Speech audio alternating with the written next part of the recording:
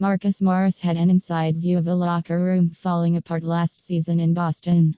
A team with championship aspirations bombed in the second round, as the Celtics' mix of veterans and youngsters turned toxic because, among other things, issues with roles and playing time.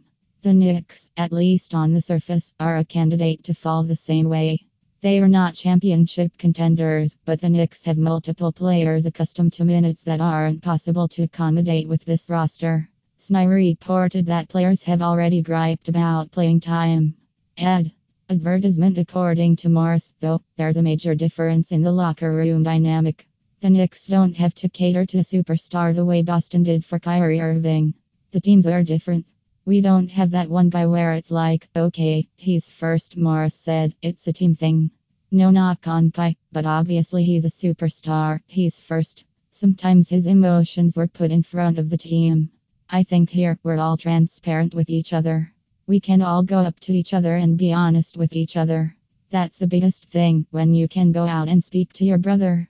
Marcus Morris drives up against Atlanta Hawks guard Vince Carter during the first half of a preseason game. Marcus Morris drives up against Atlanta Hawks guard Vince Carter during the first half of a preseason game. Kathy Willens/App. Morris has twice been part of teams that overachieved one year and flopped the next. In Boston, Irving and Gordon Hayward were injured during the 2017-18 season, and the Celtics fell one victory short of the NBA Finals. Then last season, with Hayward and Irving back in the fold, they weren't competitive against the Bucks in the second round. Terry Rozier, Marcus Smart and Jaylen Brown dipped in production from one season to the next. Irving acknowledged he failed as a